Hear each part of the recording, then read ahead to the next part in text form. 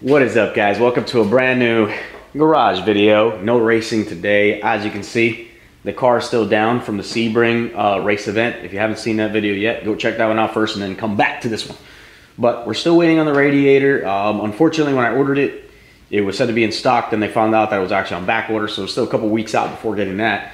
While it's down, I've had this wideband kind of just sitting on my counter for some time, basically installing the wideband to get a better understanding of the air-fuel ratios, not only while I'm on track, but while I'm under some heavy driving conditions, because we still do have a couple little concerns with, I guess we can say, you know, if it's running rich. So this will kind of give us that information. And I've kind of just neglected it for a while. I've had it here for a few months, but I really wasn't in a rush to get it installed. I was more prioritizing getting back on track and stuff like that. But we got some downtime, so let's get this bad boy installed. So the main part to the wideband is obviously the wideband oxygen sensor. The ones that come on your car from factory are narrowband oxygen sensors. They're not designed to feed back the amount of information we need for the wideband to do its job correctly. So you have two options. You can either, the first option being the most common one, which is having someone at a muffler shop or someone you know that welds correctly to weld a new bung on your exhaust to connect your wideband oxygen sensor. If you have a situation like mine where I may or may not have catalytic converters, you can replace one of those with one of these, mainly because at this point my rear oxygen sensors have been coded out of the system. So typically if you were just to unplug one of those, you would trigger a check engine light because it's designed to read the catalytic converter's functionality. So since mine is not doing that, I can go ahead and just put this guy right into that place, save me the hassle of taking this car to a muffler shop. So we're gonna back out the driver's side rear one, put this one in place, and we're gonna look at where to route it. I have actually not looked at it. I've seen a couple of videos of people that do it and they go up the transmission tunnel. We're gonna look at what's the most convenient way for me to do it and get that started. So first things first is backing this guy out, putting it in, and then figuring out all this stuff. On the iPhone, there's the driver's side. On the passenger side, there's also one right there. I'm gonna go ahead and use this one right here and back this one out. I've already loosened it. I didn't have the actual wrench size, so I used a crescent wrench to kind of back it out. It is tie wrapped right there, so I'm gonna cut that tie wrap in a second so I can loosen it and track the wire back up, put the new one in place, and go from there. I'm gonna add some of this NTCs because that original one was a pain in the rear to take off. So just to kind of prevent it from kind of seizing on there, and I'm gonna go ahead and get this installed. So what I'm doing here basically now here is down here, right on the passenger side of the car, is basically the grommet and the wires that are actually entering the vehicle into the dash, and it's right behind the glove box.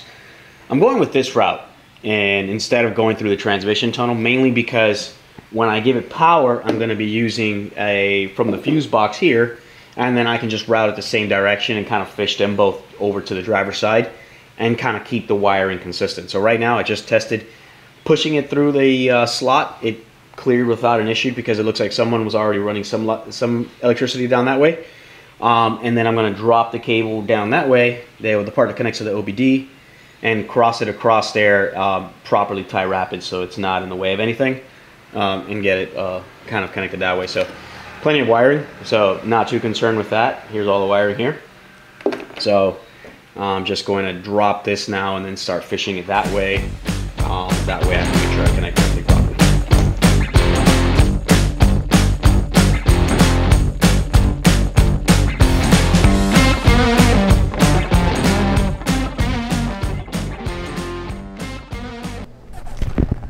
Alright guys, well, we effed up. When I'm mentioning here that I'm removing my rears, I'm actually correct on that part. The problem is, on my American Racing 1/7/8 long tube headers, after further research, my primaries have been extended into what the rear position would be, and the rears are completely non-existent.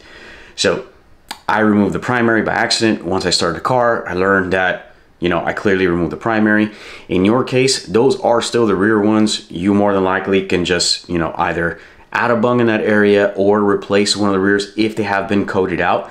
In my case, I do have to add the bung. It might have been coated out, but they're non-existent. So I do have to add a bung in someplace. Gonna add it in that same area. Basically just gonna keep the wiring as is, put the primary back on. We obviously know the car is down because of the radiator. So once the radiator gets installed, I'll drive it over to a muffler shop, get that bung welded, and then it'll just fire right back up because everything is still connected. Let's get back to the video. So now that we've got the oxygen sensor all hooked up at the bottom, I'm just gonna keep feeding this wire through here. Do it slowly, because since the wire's been sitting naturally in its box in a circular loop, it tends to kink up where I'm pulling from. So I gotta be going back and forth between the front of the car and the back in here to kind of route it. And then I'm basically going to route it through back there, across the other side, and then go up into the insurance.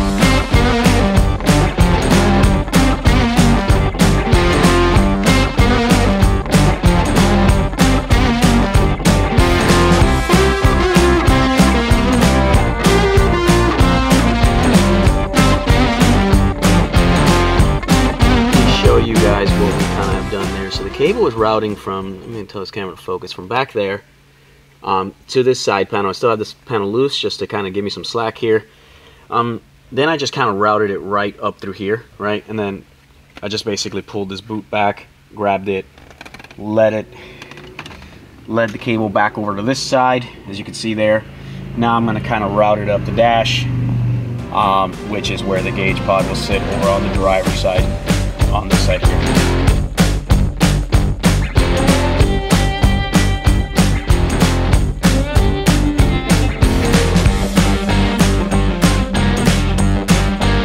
The wires are snaked up the side. And one mistake I made, guys, that you probably shouldn't make is I haven't wired the electricity, and that cable is obviously far thinner. And I have to route it that same direction to come back to the gauge pod, which is over on the left side here. So run them both simultaneously. I screwed up there, but I'm already committed all the way, as you can see. So at this point, I'm just going to go ahead and repeat the process. I'll show you what which one I'm going to tap into, what fuse there. And by the way, this is the gauge pod right here. That's going to kind of go here. It's designed to, you can buy it either for the passenger side or the driver's side. And it's basically designed to kind of mimic that same position there and look really original, which I love. So I'll link it in the description. I bought it on Amazon. It's like 40 bucks, and I'll put that in the description along with the gauge and everything else. So here's the last wiring harness. Here's the power wire, obviously red, ground is black. Now all these additional wires, I was overwhelmed. I was like, where the hell do all these wires go? According to the instruction manual, these are for if you're going to have some sort of AEM management system and stuff like that. So we're basically just going to use the power. Now this does not come with the kit. But I highly recommend this instead of kind of like live tapping into somewhere. And it's basically designed to tee off on a specific fuse. I don't know if it's focusing or not. Probably not. I can see it focusing on my face. But it's designed to tee off, and you basically, we're going to replace the, we're going to put this in the spot of the seat heaters, which turn on with ignition. And then what's going to happen is a new fuse will be there side by side with the seat heater fuse on there. And then you just got to kind of tap it in here on this end. So I love the idea of this. I'll link that in the description as well, because it's definitely super convenient.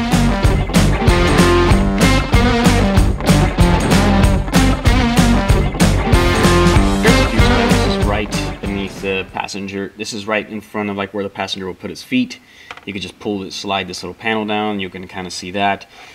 The seat heaters, or the seat warmers, are right here. This 10 right here. So it's a little hard to see on camera just because the camera's focusing all over the place and I still have this panel in the way. But it's that 10 at the very top. You can actually see someone already had one kind of spliced in this manner here with another one of these fuses. So let's see if I don't interrupt that one, because I do need to wire mine. And then I'm thinking about, I'll just ground it right there on that screw right there. 2 hours later. Boys, we effed up a little bit. I never measured if the cable was going to reach from here over to the driver's side of the thing. I thought that it would have enough play given the amount of wire I had for the oxygen sensor. But the power one is definitely a lot shorter. So I stopped in at Home Depot, picked up some extra wire, and I picked up some of these little small adapters to rewire it. Basically, I just need to extend it where I have a little bit more distance just so I can make sure that I have it there. Last thing you want is it to be extremely tight and then you do something and it unplugs. So I'm gonna go ahead and get that fixed now, cut up here, and hopefully we can get it powered up. The last wire is kind of doing the same thing, following the same exact process.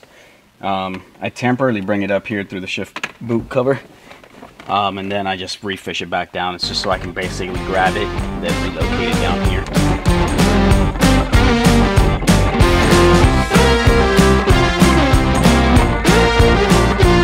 Alright, so we have it installed. I'll come over to this now. I'm just going to quickly power it up. I've actually had the battery disconnected for the last couple of days because it was completely dead. So I unplugged it from the car so I can actually charge it. So I'm going to plug it back in, see if the gauge actually shows that it's heating up, and go from there. So we got everything wired up. I actually had already tested it one time, and it would gain power, but it wouldn't respond after that. I realized that I had the oxygen sensor still loose. So let's try it out now. Just giving it ignition. Oh, and we have life. Fantastic. Now I can't start it. My son is sleeping. But fantastic. Looks like it's doing exactly what it needs to do.